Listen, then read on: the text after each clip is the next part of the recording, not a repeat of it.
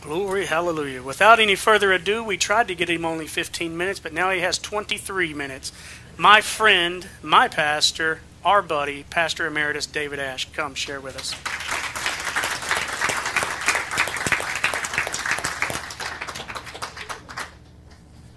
God bless you. Well, I'm an old man now. Found it out this last week. Drove 8 hours one day, and when I got to the Moore residence, I told Peggy, I said, I'm going to need some days of rest. And that's what I've been doing. It's a shame, but up there the cell phone won't ring. Isn't that a shame? I just hate that so bad. That the cell phone won't even ring up there. I'm tickled to death. It's been most rewarding for me and for Peggy, my wife, to be here. I've thought so much about this, and I'm in debt to so many people in my life, and a lot of them are here today, you folk, you know, who helped me to have 14 years of a great life, and I have great memories, you know. Memories are a gift of God. You can keep your memories, the devil can't rob you of them. You don't keep them in chest of drawers, wrote on paper, or in your pocketbook or billfold where you've jotted it down. You keep them here, you know. And I have such great memories. I feel like I'm so in debt to so many people, most of all to the Lord Jesus, who saved my soul and gave me my sins, made me a new creature, and has thrilled my soul down through the years to live for Him. I just wanted to read 2 verses of Scripture this morning. They're from Acts. They talk about the early church and its work, and it said they continued daily with one accord in the temple, and breaking bread from house to house, and did eat their meat with gladness and singleness of heart, praising God and having favor with all the people. And the Lord added to the church daily such as should be saved.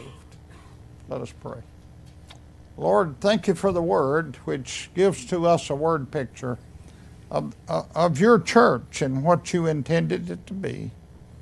And I pray you would bless this word to our hearts today and our fellowship with each other and the breaking of bread. And may it be a great Lord's Day because you're with us, I pray. Amen.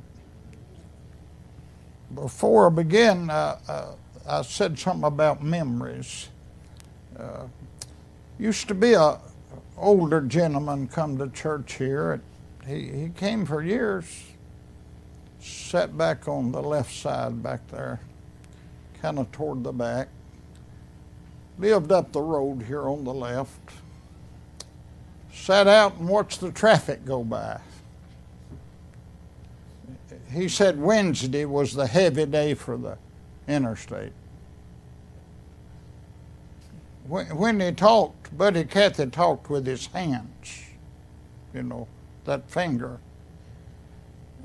And I would go by and he'd be sitting in his swing and had a little cover on it, and I'd sit in the other side. And over he'd tell me what they just sang about. He said, "Preacher, we can't even walk without he holds our hand." What a testimony, and what a wonderful guy this guy. Memories keep us going, you know. Memories keep us going. The good ones that we store up, that God gives us. In the early 60s, I was 19 years old. That's been a long time, folks. But I remember standing on the front porch, and I was fixing to move to Georgia to pastor a church. I was 19 years old, and my mom came out on the porch, and she had been a single mother and reared my sister and I. And she had struggled a lot, I'm sure. You know, around a widow lady's house, money is about as scarce as old folks used to say, as hen's teeth. You know, they just wasn't in it. But I remember her coming out on the porch, and we was fixing to get in the automobile and go to Georgia, and leave home. And she came out with her apron on, and her hair was in a bun. And she'd worked hard, her shoulders were stooped, and the years had taken their toll. And she looked at me and said this, "Don't forget where you come from, boy. You remember what I told you." It always rings in my ears after all these years. Right is right if nobody does it. And wrong is wrong if everybody does it. And then the old folks, this is kind of humorous, but they had another saying, and I've never been able to tie the two together down through the years. But she said to me, "Always wear good clothes and wear clean underwear. You might have a wreck." Old folks said that. Some of you remember that, you know. I don't know how you tie that together. It looked like to me if there was concern for a wreck that they'd be concerned for my welfare, you know, rather than clean clothes. But this was part of their life and part of what they said. I'm persuaded in the day in which you and I live, and the church is under attack, and God's people are, and Satan's making sure it's rough for us, and the road's bumpy in the Christian experience and the journey, that Jesus would say to us as the church today, don't forget where you came from. You know. Remember what worked in the first church. You know. Remember what worked in the first church. First, there's good fellowship. You know a Christian needs fellowship. Need to be together with somebody. It doesn't have to be a big deal. It just has to happen. It don't have to cost a lot. In fact, the cost can be meager, but the benefits are wonderful. If we can just be together. Be together. Fellowship. And that's what the early church did. And Jesus would say to you and I today, get together. Get together. The Bible said daily they came together for fellowship and breaking of bread.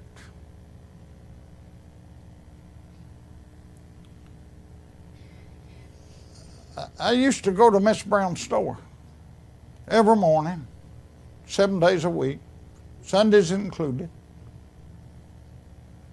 I'd be back for Sunday school, but when they opened then on Sundays, I went every day to check on a group of old men like myself. We knew all the answers to everything. All you had to do is submit your question. If you didn't, we'd advise you without any asking. We traded knives and swapped guns and talked about politics. But we did two other things. We had fellowship,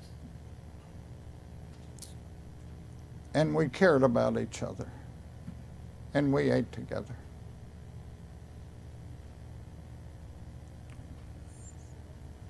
That always brings something to pass when you do that. You know, we ought to include everybody, you know. And we did.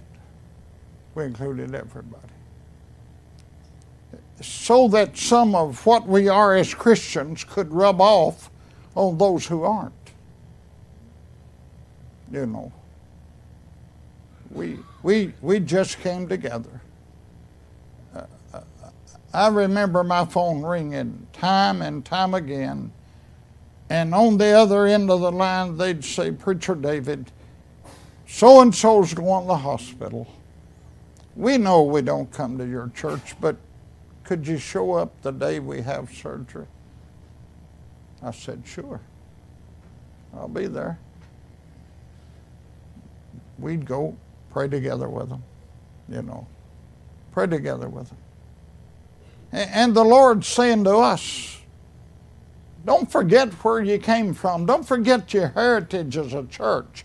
God's church has a rich heritage in what they did in their activities and drawing the net and winning the lost and caring for the needy and loving the unlovable. And so that's what we did. We should never stop. Never. Never.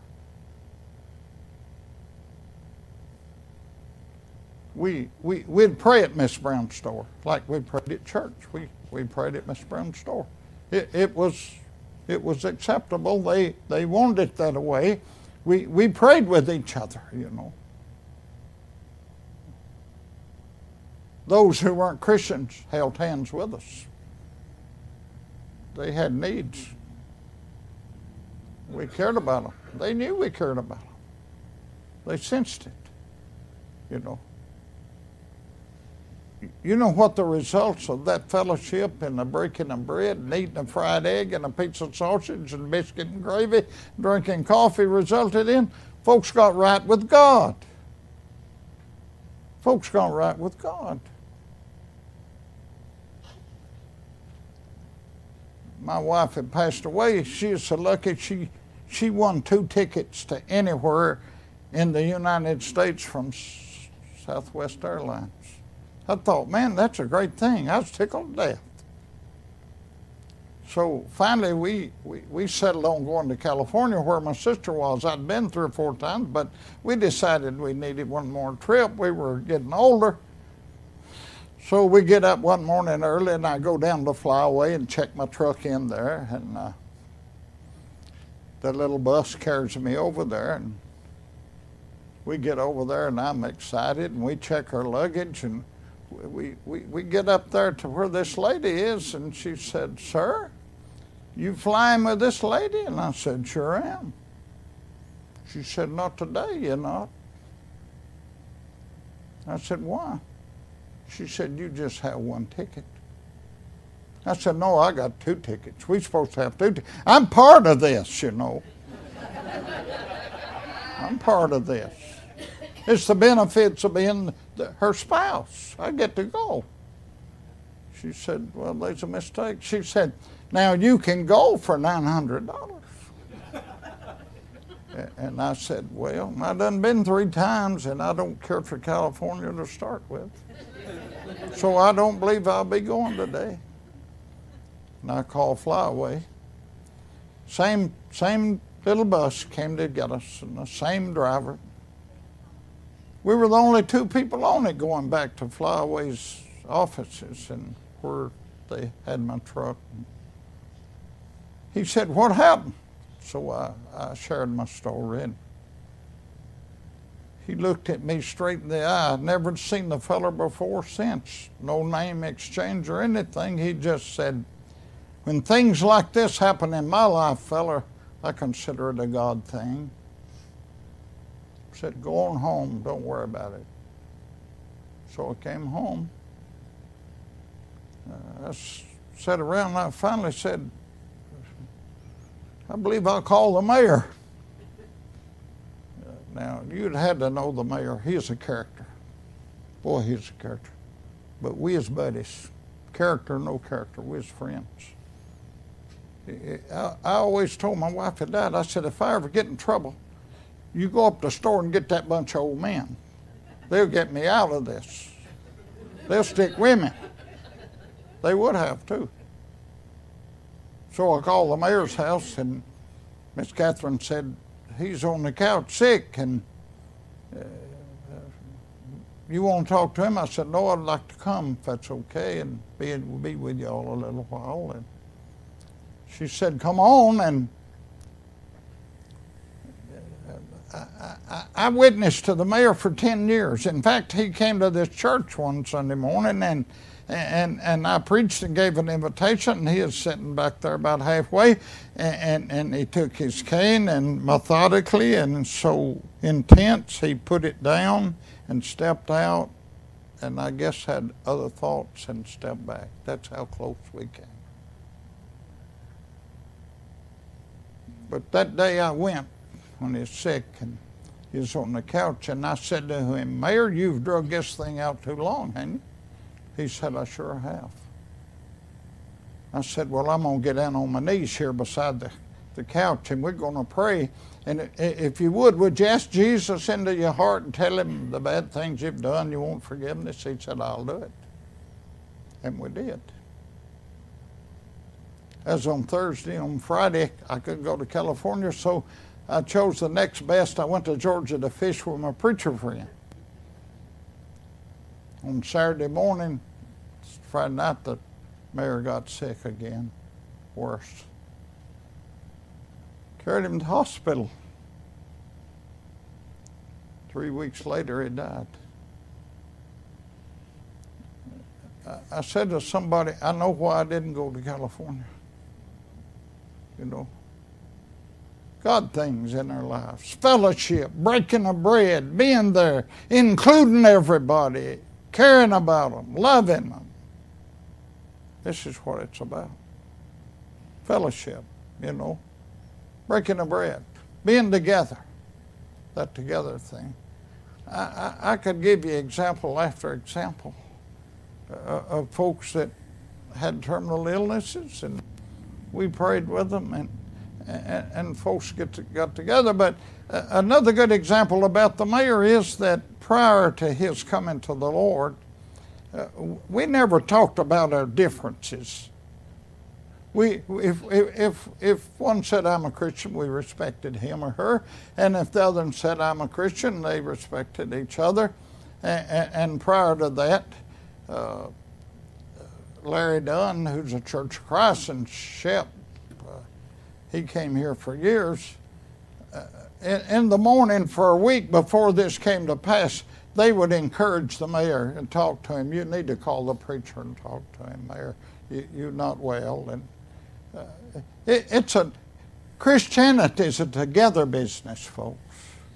It's not about me. It's not about you alone. It's about us with God.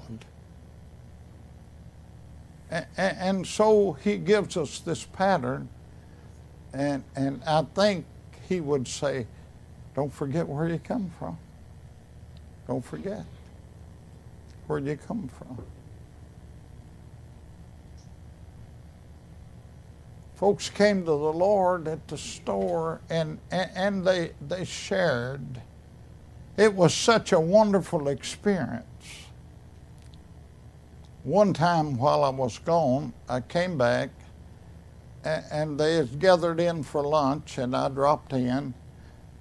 And this fellow said, we did something while you were gone, and we're not sure it was right. And I thought, oh my, what have they done? I said, talk to me, Kenneth. He said, well, somebody's sick in the community, and we got a get well card. We made up money, put it in an envelope. We signed your church's name and signed your name. We forged your name, preacher. He said, we sent it to the sick. I said, do me a favor, keep that up every time I'm gone. You know, why can't we see that together we can overcome Satan and sin and the world by this fellowship and this breaking of bread and encouragement of each other? Why can't we see that, you know?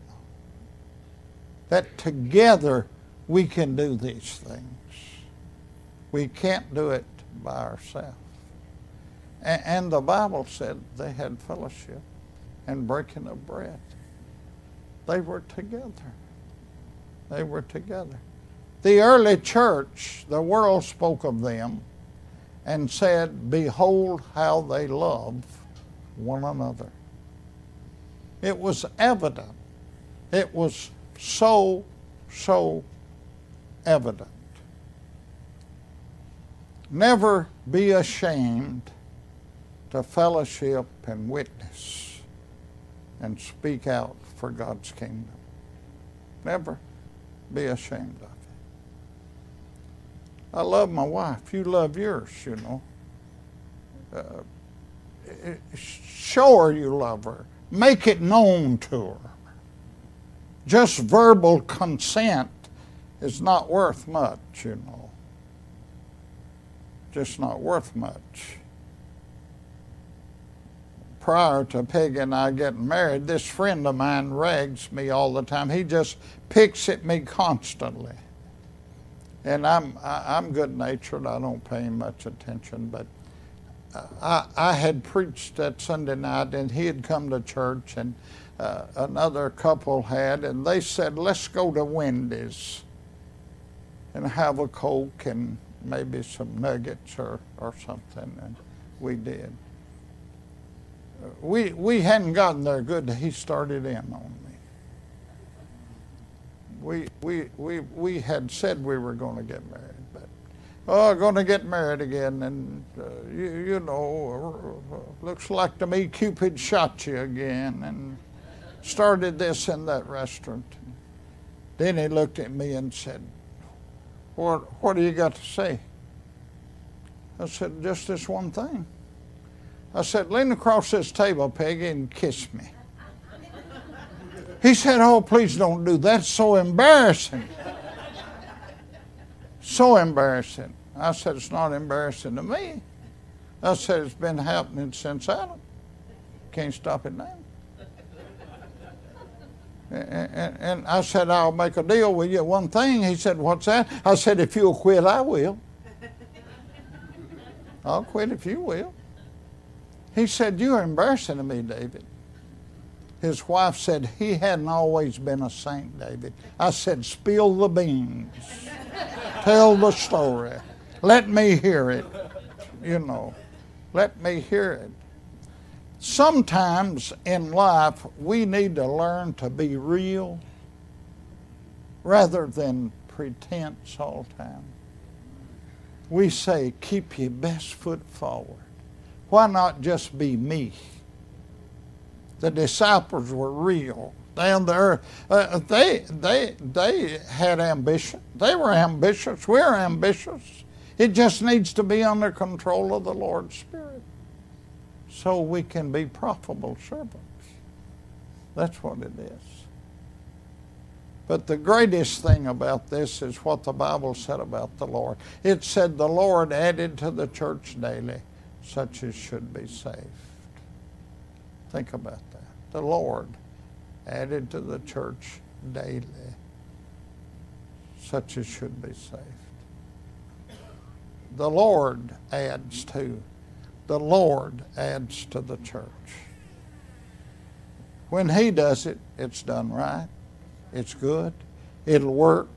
It'll run smoothly. Things will happen good and in order. And it will be great for the kingdom of God.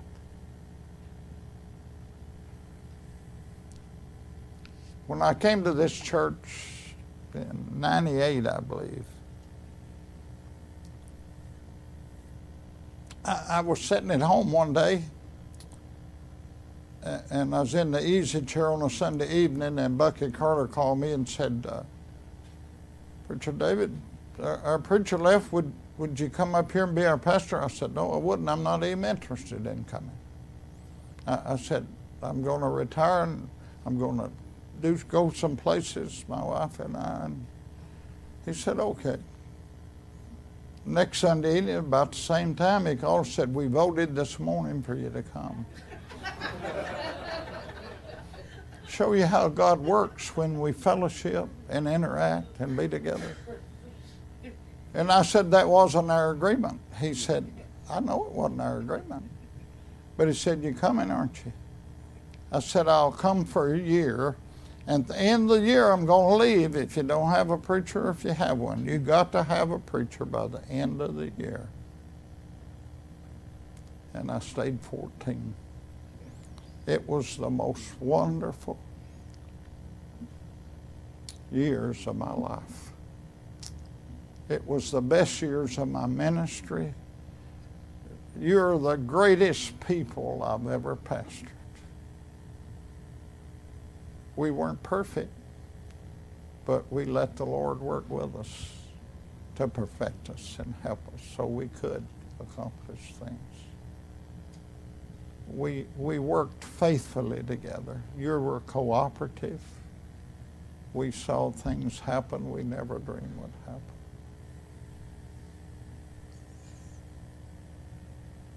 I was an electrician when I came here. I was still working. And where I worked, I met this lady named Donna Bruins.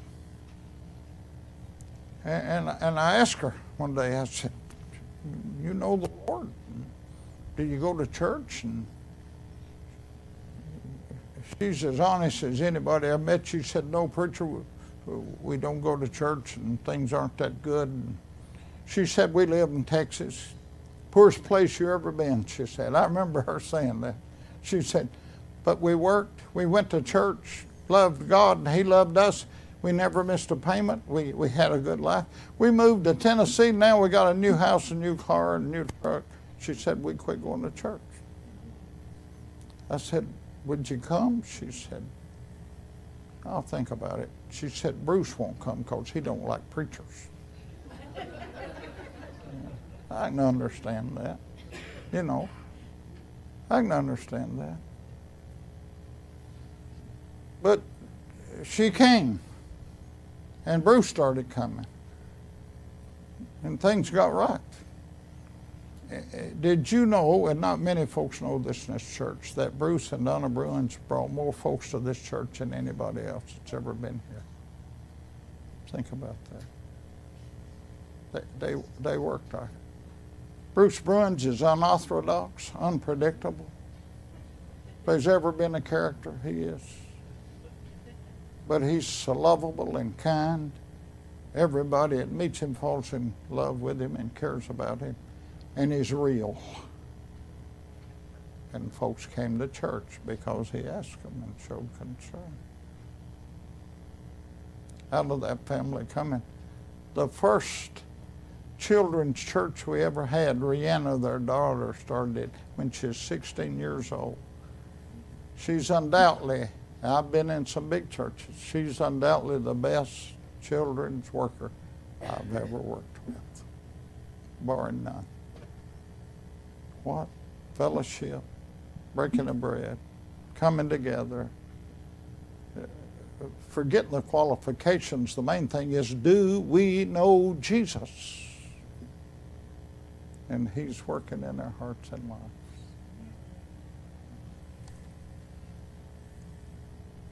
If you'll catch them, the Lord will clean them. Did you know that?